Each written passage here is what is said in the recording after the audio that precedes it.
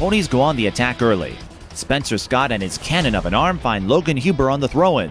Huber's header is corralled. Meanwhile, Scott embraces the motto, if at first you don't succeed, try again.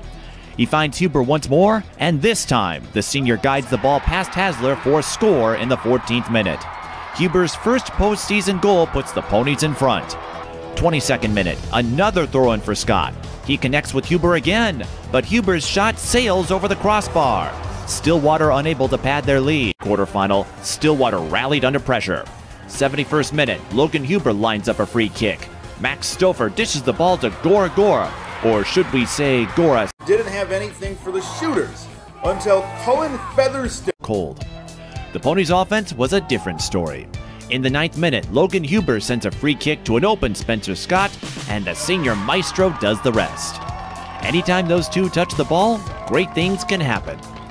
Later in the first half, Huber aims to replicate his free kick magic. A teammate attempts to knock in a header, but Woodbury keeper Kilmer gets credit on the box score. In the 52nd minute, something happens and we're head over heels. Boom! Bathe the match. Back at the Washburn goal, and Scott showcases his arm once again. Logan Huber reads it and fires a header. Miller's keeper Ben Schliemann leaps at the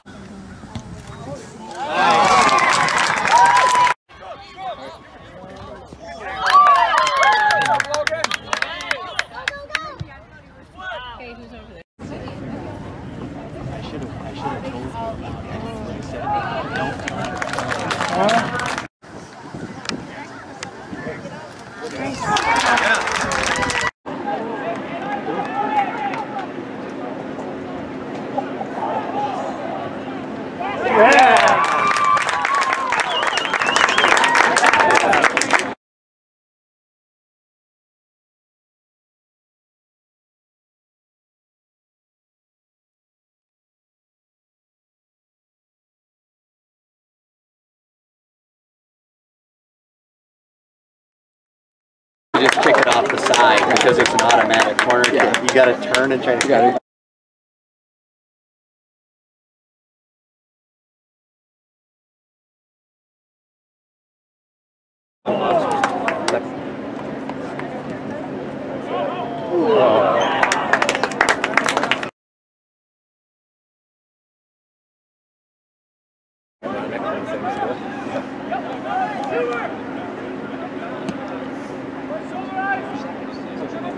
The scary part is